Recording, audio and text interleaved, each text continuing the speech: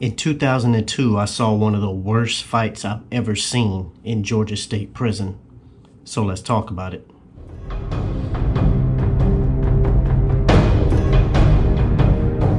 Hey, what's up everybody? Shout out to all the law-abiding criminals out there. As always, you know what to do. If this is your first time on the channel, go ahead and subscribe. Click that notification bell so you don't miss anything. So today, guys, it is story time. It's been brought to my attention by a few of my subscribers and everything, man, that people really want to see and hear about some of the stories and some of the things that I've experienced, witnessed, and gone through whenever I've been in prison. And I may have told a few stories in the past.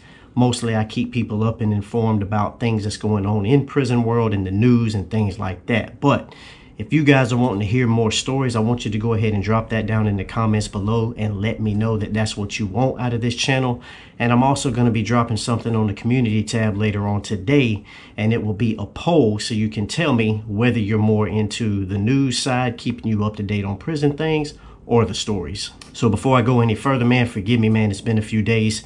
I'm sure that you can tell in my voice, I've still got this stuff going on. I don't know if I had strep throat or just a really bad sinus infection, man, but I've had the sore throat. I've been really stopped up and everything, and it's been pretty rough. So give me a pass on that, but I am here now. So like I said in that intro, man, the worst fight that I've ever seen. Back in 2002, I was in Georgia State Prison. Now, I was at this prison called Wheeler Correctional Facility, and this is in Alamo, Georgia. Now, let me go ahead and clarify. Whenever I say fight, I mean literally that. I'm talking about guys off the hands fighting. Now, of course, in federal prison and some of the other places I've been, I've seen worse violence and, you know, people getting stabbed and things like that, riots, small scale little skirmishes between gangs. So yes, I have seen worse. So you guys don't roast me in the comments, man, but I'm talking about just a fight. And whenever I say it was the worst, depending on who you are, some of you might be like, it's the best. It was the wildest, the most entertaining, if you want to call it that. I don't know who's entertained by fights and who ain't, but whatever. I just know that this fight, it was pretty vicious, man. These guys were going at it like pit bulls. So without further ado, let me go ahead and get into that and tell you guys about it. Like I said, this was Wheeler Correctional Facility. This was in the 700 unit. Now, I haven't been in prison in many years. I've been out of the feds for 5 years. I got out of state prison in Georgia way back in 2004. So some of the names I'm not going to be able to remember. It has been quite a long time. But I do remember that I was in the 700 unit. If anybody's watching this channel and they've done time at Wheeler, you know where that's at. At the time, I went over there because I had gotten into a fight. I was on the other side of the prison in the 100 unit. That's going to be a whole nother video because that story is actually one of the worst fights I've ever been in myself, and I'll tell that on another day. But because of that fight, I got moved to the 700 unit. Now, they put me in, I think it was X, 700X, or maybe it was Y. It was X and Y. Either way, I was in one of them, and it was basically a dorm where people that were in the intense substance abuse program, which they called ISAP, would come out of that and go into that dorm when they were done with the program, and they were right next to each other. So you had one dorm that was the drug program, and then the dorm next to it where I got moved for that fight, and those guys were coming out of the drug program. So I got to meet a lot of guys that were in the drug program, and one of the counselors there, he was from my hometown, and he kind of took an interest in me. I was young, I was wild, and he was like, man, youngster, you know, your mama was a drug addict and stuff. Just long story short, he kept trying to talk me into going into the program. Now, I've never been a drug addict, and I kept telling him this. But he was like, look, you still have some of the issues because you're a child of a drug addict, so you could get something out of this. Well, after a few months, he wore me down. I moved into the unit, and at first, the unit was pretty sweet. Half of the beds would be empty because it was only for drug participants. So you didn't have nearly as many people in the dorm, and all day long they would just have groups and things like that. And sometimes we would get privileges that some of the other guys didn't get. If we did our groups good and everything, we would get TVs come into the unit, blah, blah, blah, watch movies. Anyway, so there was this guy in there, and his name was Slim. I'm not going to say what his real name was. I do remember his real name, but his name was Slim. He was a white dude, okay? About 6'2", Slim.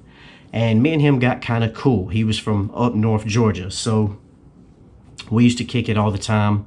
And he was really funny. He had this personality where he was always joking, you know, but you could kind of tell that he could take care of himself or whatever. But he always used to tell these stories in the groups and everything, these wild gangster stories.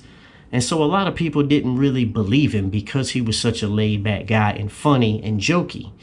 So he would tell all these stories about robbing people and getting into fights and doing all these things. And, you know, people just kind of used to side-eye him like, really, dude? Yeah, right. He was friends with two guys that are what you would call gypsies. I don't know much about that, so I can't really speak on it. But they were from North Georgia, and they were from his hometown. I can't remember their names, but one of these guys is one of the guys that was first involved in this fight and kicked off this whole incident. So you've got Slim, the guy that I'm cool with. These other two guys who were gypsies, one of them, we'll just call him Jack, okay? Jack is one of the guys who got in this fight. This other dude, I can't remember his name at all, but we'll just call him Tim, okay? So what happened is these dudes were playing cards and they were gambling.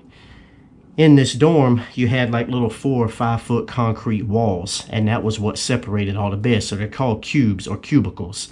So you could sit down on the bottom bunk and on the floor by the locker boxes and stuff, and the guards wouldn't be able to see you. So the guys used to sit down there and they would gamble. So you've got Tim and Jack gambling, okay? You've got Slim, the dude who is cool with Jack, and here's another guy that they call Train. Big Train. He was probably 6'3", weighed like 300 pounds, just a great big huge guy. He was friends with Tim. So you've got 4 individuals. I know that's a little complicated, but just follow me. You got Slim, who is cool with Jack. Then you got Train, who is cool with Tim. For whatever reason, I was standing in the day room minding my business looking at the TV. We hear a commotion behind us, back in the cuts is what they called it, bumping around, dudes going at it. So we turn around and it is Tim and Jack. They have obviously gotten into an argument over the card game, over the gambling, which is how a lot of fights happen in Georgia State Prison. So these dudes are literally beating the dog shit out of each other, dude. They are standing up, going toe to toe. Every single lick they're throwing is hitting each other, and they are bouncing around off these metal locker boxes.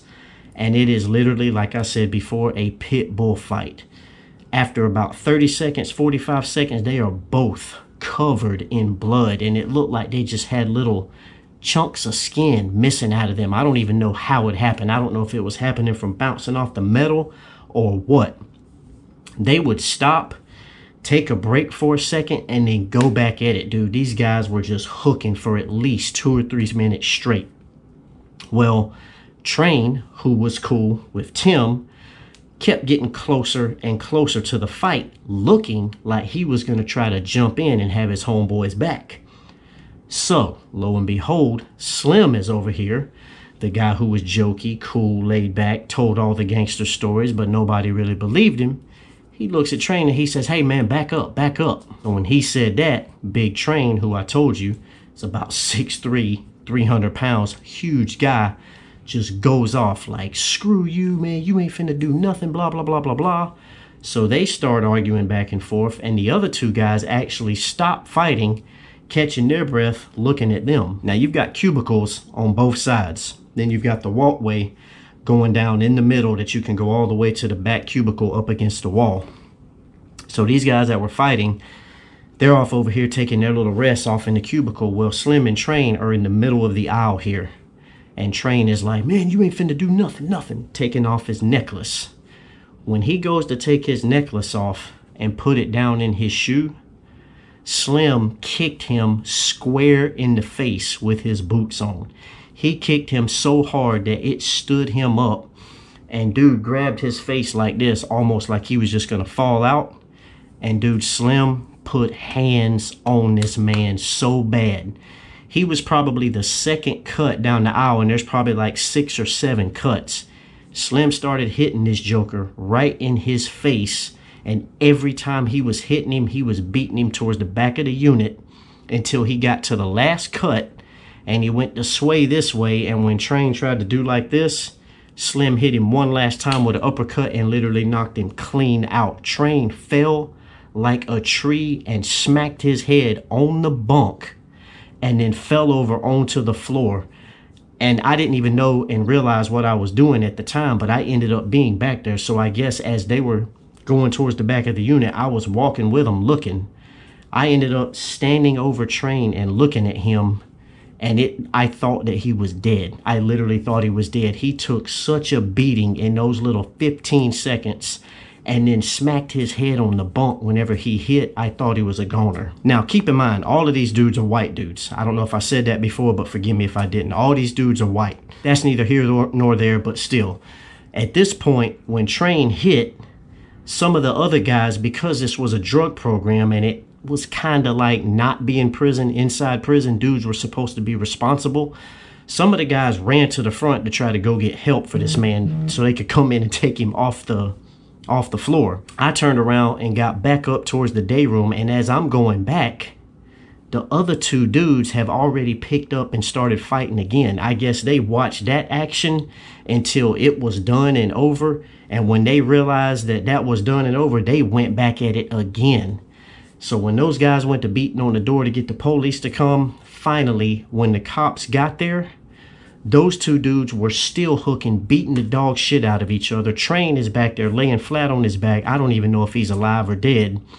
And Slim is standing at the front of the unit, hollering at the top of his lungs, I told y'all I was a fucking killer, but nobody wanted to believe me. So, anyway, literally one of the craziest things that I've ever seen, because this dorm was supposed to be basically a good guy dorm. It was the drug program. Guys were in there to get some time knocked off their sentence for taking the drug program, and we had privileges that other parts of the prison didn't have, and this whole war scene took place. They had to come in and get Trained on a stretcher. The two dudes that were fighting and had beat the hell out of each other ran into the showers to sit down to try to hide, but they did get caught. They took Slim out. We never saw Slim again. They transferred him off the yard to somewhere else.